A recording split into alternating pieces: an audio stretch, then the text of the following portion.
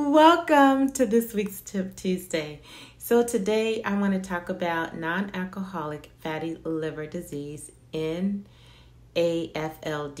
and some risk factors. So unlike alcoholic fatty liver disease, which is directly related to alcohol consumption, multiple factors can lead to non-alcoholic fatty liver disease, NAFLD. Okay, and sometimes a direct cause cannot even be determined. So we probably know each other, but if we're meeting for the very first time, I'm Dr. Wanda, and I specialize in helping women over the age of 40 with metabolic and autoimmune conditions better their health at the cellular level. Now, I do that by helping you reduce toxins, inflammation, and gut discomfort and pain in as little as 30 days. So let's get to some of these risk factors that can cause NAFLD, okay, and that includes excess weight.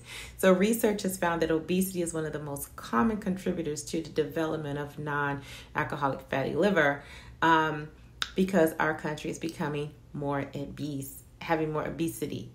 Age is the second one. You're at risk because as you age, you become at risk, and childhood incidence of this has also risen because of childhood obesity. It's becoming more common as well.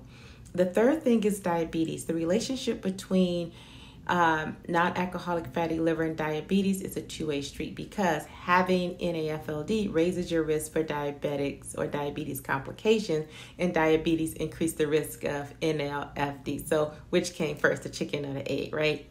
However, the good news is that the lifestyle changes that can help treat both conditions can help you, okay? Then you have insulin resistance. The way your body metabolizes insulin is closely linked to your risk of NAFLD. In fact, up to 80% of the people who are obese and a diabetic have non-fatty liver disease. So if you want to learn more about the causes and the risk and preventions of NAFLD, go to my website, successwithwanda.com, and go to the /blog. And I have an array of blogs on there, and this is one that you can find there. If you're unsure and you think you may have NAFLD, schedule your Get Well Discovery consultation with me at getwellwithwanda.com. And guys, remember, procrastination never met a goal.